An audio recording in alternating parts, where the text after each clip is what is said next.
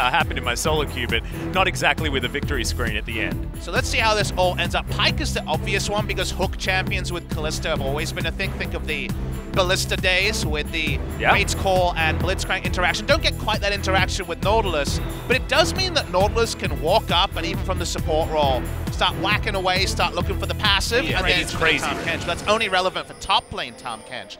For support Tahm Kench that often doesn't reach level 16, it's pretty much nerfed in most realistic scenarios. Many people will know, but it's W now. Grounds as if you feasted an enemy champion, so it's in your belly, you can't flash. It is defensively only really for popping a single CC from the enemy.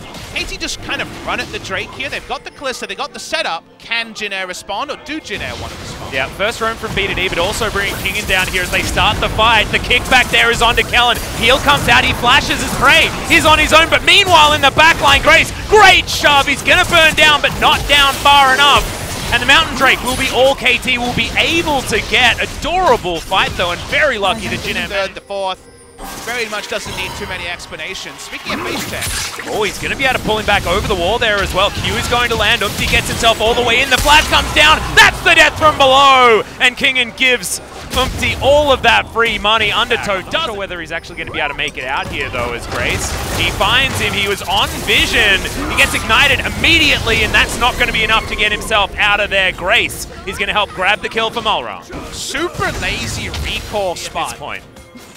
Definitely watching further action though. Yep, very early flash there as Umpty's taken so many turret shots, eventually gets himself slightly out of range as Kingen's going to try and get his way out of there. Weaver's wall comes forward, but Safeguard's a good ability. KT will survive topside. Our plate vision. B2D with once again the inside track in the mid lane though. Should be able to make sure that KT can secure this. No turret plates are going to go down for them though. As a result. And this is a scary idea we were talking about. With hook champions, with picks, with reset ultimates.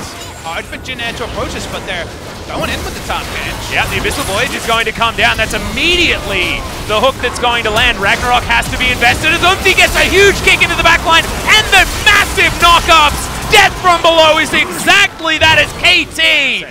Will be coming in here for Grace most likely. Kingen's going to dive on forward there as the Devour comes in, but you ain't walking very fast after that now. The death from below is going to get the reset. That's 2 for now. Can he find more? The answer looks to be no, but the Bone Skewer does land. And also, that scenario, TP into the minion wave here. Jin Air caught. Yep, and Snowflower does have to go golden. B2D dives into the backline, gets the Shroud down as Malrong's going to go gold as well, but B2D, he's found Grace on the back end. He's out of the fight. Malrong now finds himself 1v4, and Snowflower even survives. The back is going to come in. Jin Air can't do anything, and Baron will go to KT. Perfect play from KT in both scenarios. Desperate TP coming in. Ezreal ult to spot. Can Jin Air do anything? Yep, True Shot Barrage is going to come down, but Prey, he's got that E button. There is a smite from Umpty. This will be going to KT as Prey's trying to turn this one around. He's very, very low though, as Root does do some damage. The Baron does go to KT, but can Jin Air tidy up? The answer is most likely no, but Prey goes into the stopwatch. He dies eventually as Linderung has a lot of damage.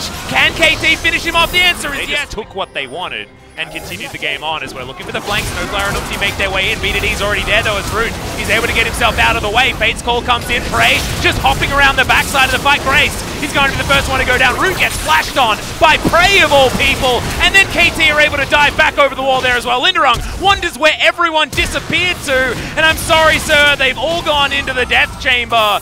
And Linderung, you may be following them even if you make it under your Nexus turrets. Flanks for the memories, even if they weren't so great for you, Jin Air.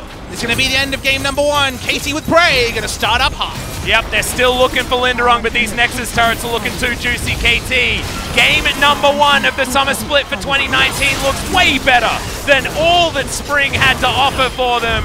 This is not relegation.